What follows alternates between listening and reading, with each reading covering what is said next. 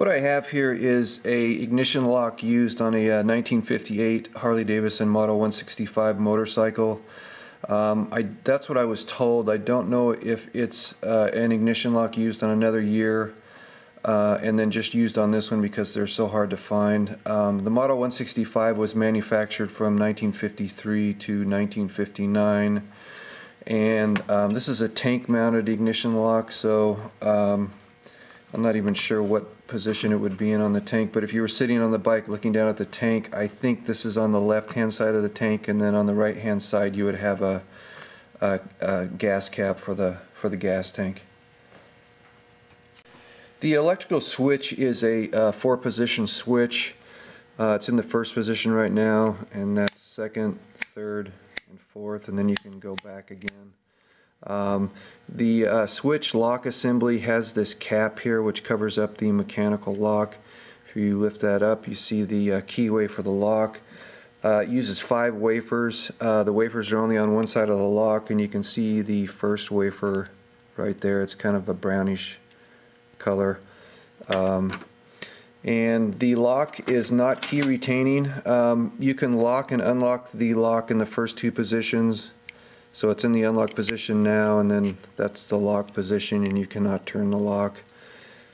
And you can only do that in the first 2 positions. It's the second. If you go to the 3rd position, you cannot lock the lock. So you can only lock the lock in the first 2 positions. Like I said, I don't know what the logic is for the electrical switch. The key blank used for this lock is a B2 key, and that is a Briggs Stratton part number. This is the key blank. It's kind of hard to find. It's even harder to find with this shaped key bow or head. It's a single-sided key, so you would have cuts only on one side of the key, and since that lock has 5 wafers, you would have five cuts in this key. Also, you can only insert this key one way, and you don't have the convenience of inserting it both ways. Before I end this video, I'm trying to give you a better view of this lock. Just make sure I get the entire lock on the in the video. I think this vintage stuff is really neat.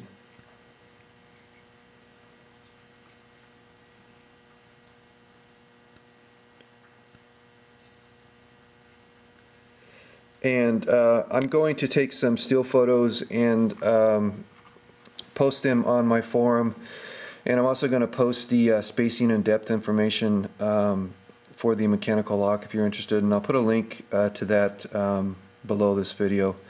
So thanks for watching.